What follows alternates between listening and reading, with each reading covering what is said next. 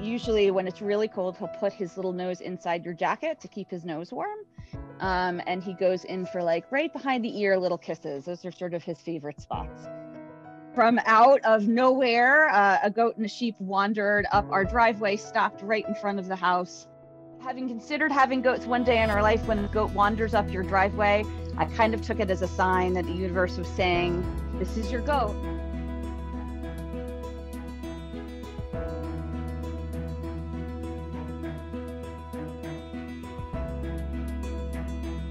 Marvin here is the reason that we started that 7 years ago, and we've been growing slowly ever since. And so we really built everything for them.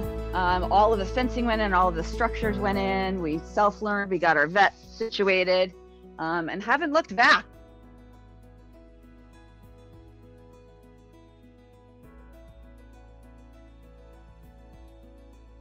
I really think that he just loves connection and he loves attention. Very likable goat. He has a lot of fans when we have people come and visit, that's for sure. And you can see why, because this is him.